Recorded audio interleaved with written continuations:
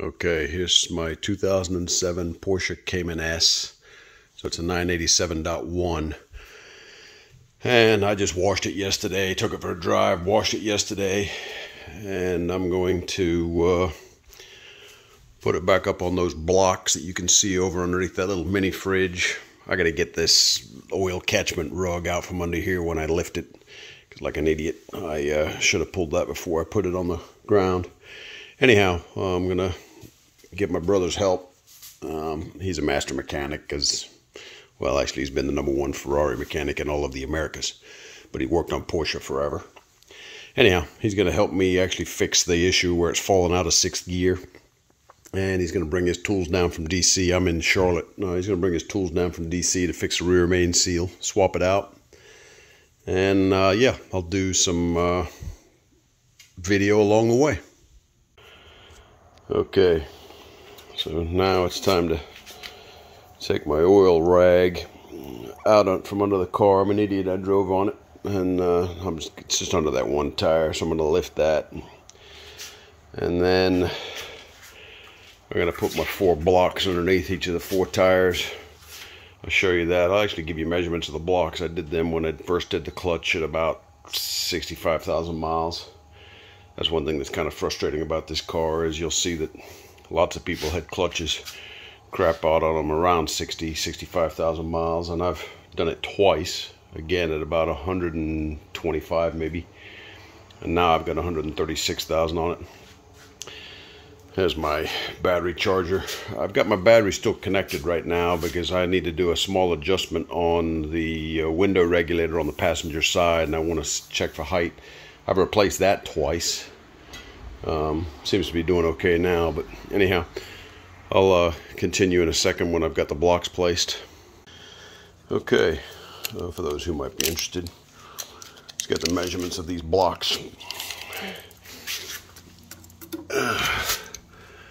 So 24 inches long by 5 boards wide, which is 18. And I've got 1, 2, 3 pieces of, well, 5 high. Those are all 2x4s. So, and then I put the little lips on in case of rolling, if I put it in neutral for some reason when it's up there, which will probably be happening with this particular job because I'm sure I'm going to manipulate a transmission while I'm messing with it. And also when the transmission's off, obviously it's not going to be in gear. There we go. This is the passenger side. It literally takes, once you've got the blocks set up like I did, literally takes 5 minutes. And I'll show you from the back so you can see some clearance and whatnot. I had built a second layer of platform to get it even higher, and I went in stages when I first did it, but it was really too high. It was even too high for me to reach the top of the transmission. Anyhow, I'm gonna take the rear bumper off, that stuff, so I could measure it. In fact, maybe I will at some point, but underneath those mufflers I'm looking at probably 16, 18 inches of clearance. Anyhow, I'll take the bumper off next after I fix that regulator on the passenger side. Alright, so I know that this is not what the video is about, but there's a small screw underneath the door. That's actually, this bolt right here is for the regulator. And this bolt that's in there is to adjust it. I believe it's 6mm. Let me take a quick peek.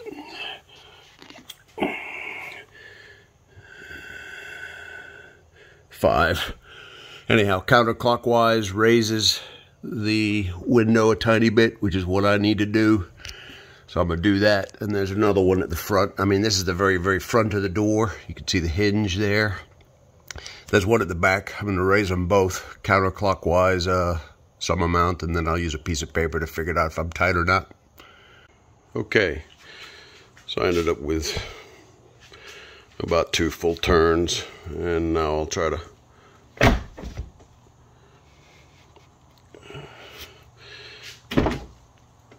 feels a lot tighter because I had a slight wind whistle in there. Not sure if I was getting that on camera or not, but anyhow, that's the business. So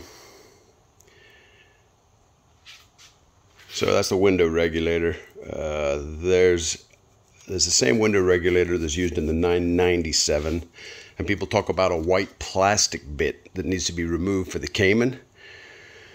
Well, that's just hit me in the comments.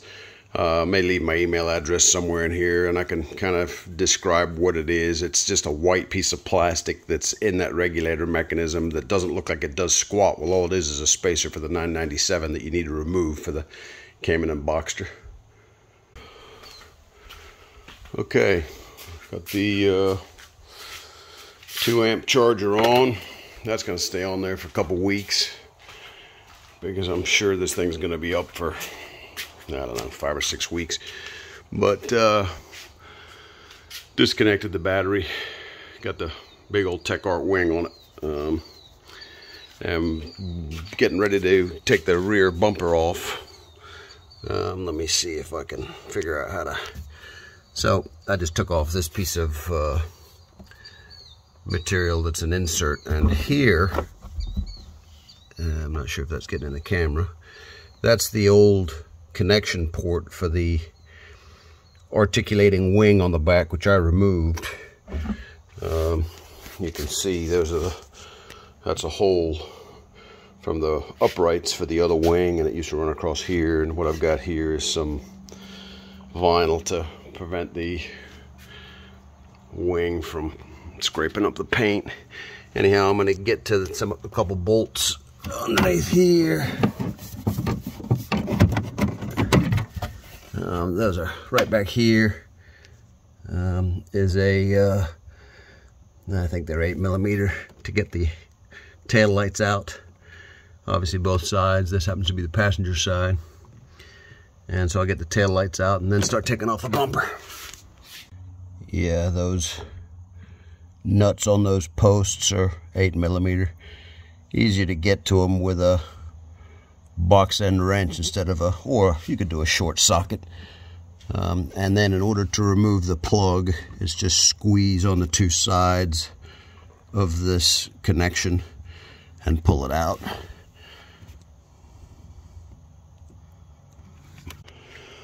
Okay, so I got the tail lights out. You can see that's where the 3 studs go through from the tail lamp, and that's obviously the electrical connector there.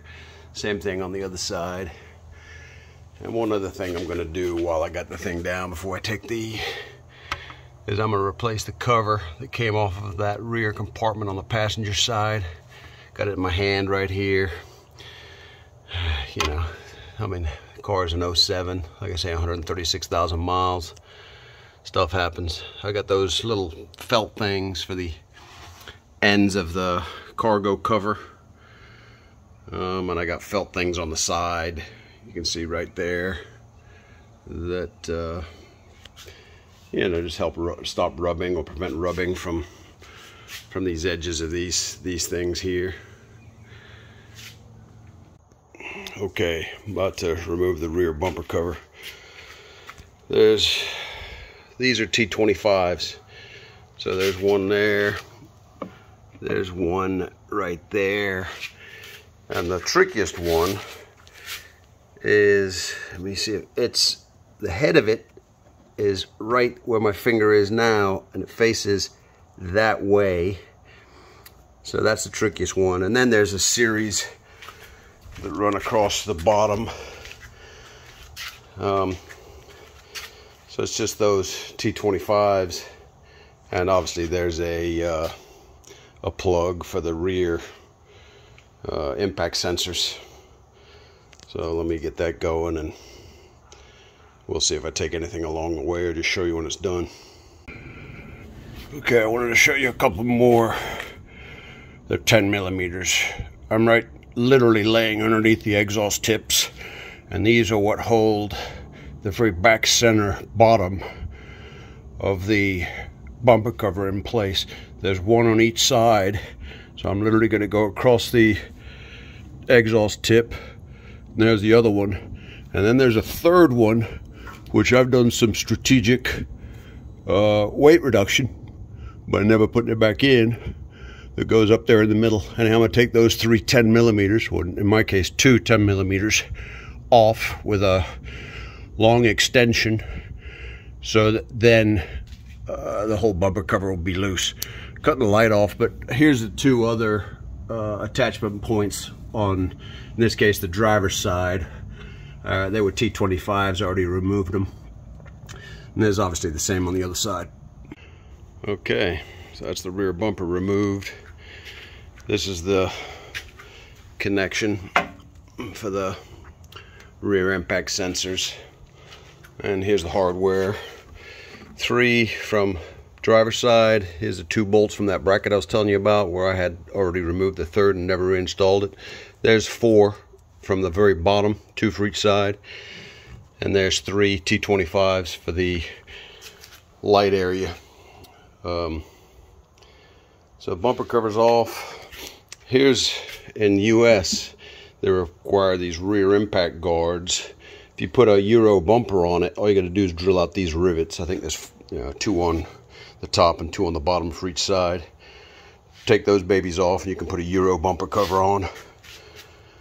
Anyhow, next is snatch off the exhaust, at least from the headers on back. And I broke off the studs on those last time. They were rusted, and so I put stainless hardware in there. Hopefully I don't need to put PB blaster on them.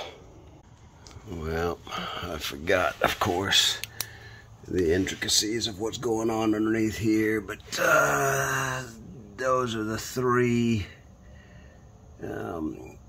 I put bolts and nuts on, and just as an FYI, I may have to do it, but to get to the top one, easiest thing to do is take that tire off and you can get straight to that top one.